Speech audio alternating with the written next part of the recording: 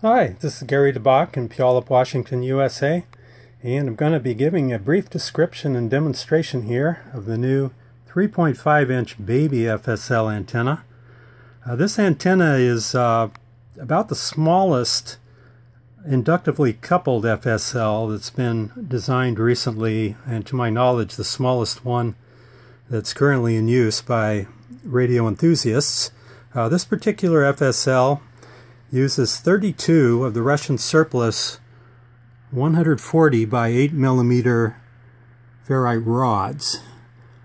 These rods are still currently available on eBay for anybody that wanted to build one of these. And if you shop around, you can get about 32 of these rods at around $60 shipped to the USA from the Ukrainian ferrite sellers. This particular FSL is very small and compact, as you'll see when I put my hand around it. It's practically hand-sized to carry around.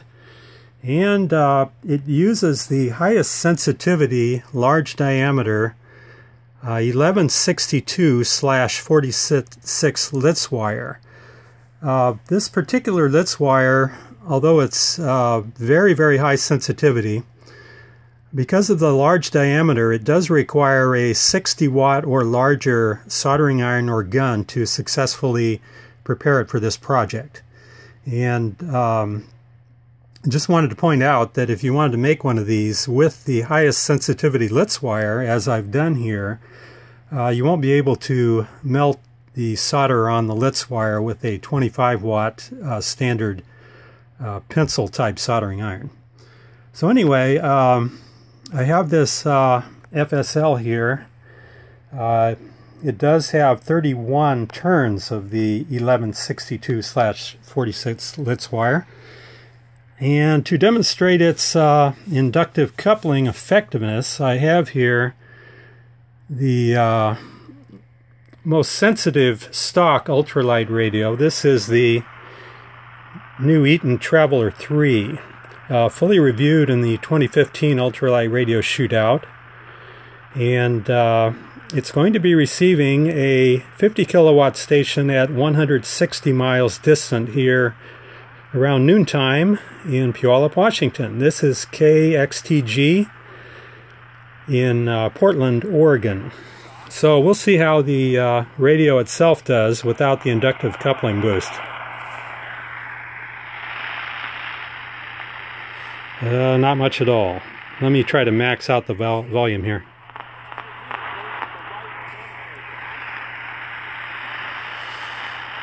Well, you can see what we got without the FSL boost.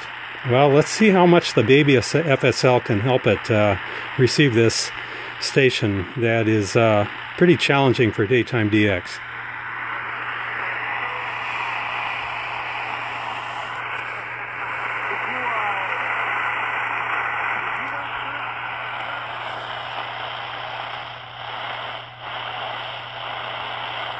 There's the peak right there. Okay, and then by the time high school hit, we got a little stop. Okay, and then all the way up. But see, then when I went to college, when I went to college, our coach was old school.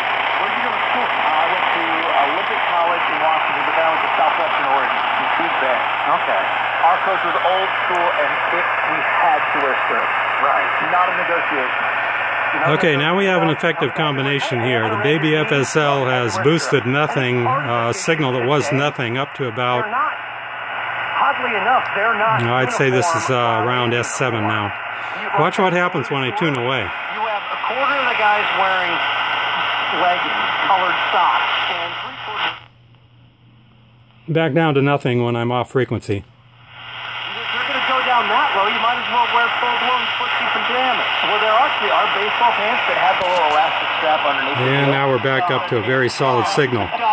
Be advised that with any FSL antenna, before I explain this, let me pull it away once more.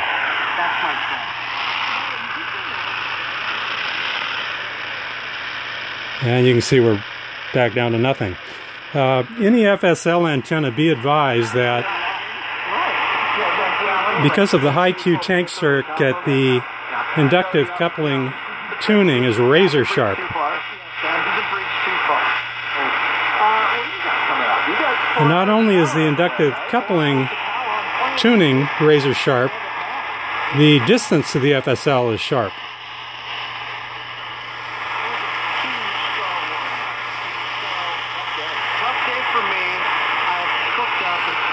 So if I'm off as much as, or if I'm off as little as 2 inches in distance from the FSL. Were you old enough to where Carrie Fisher was like a sex symbol for you growing up? I think I don't care for that content. I'm going to shut it off. The inductive coupling distance is also razor sharp. So you've got 2 adjustments to play with. And this is why FSL proper usage does require somewhat of a learning curve. To be honest with you, when I first built mine, I didn't think it was working, but now I know they work very, very well. So thank you very much for watching this, and have a great day.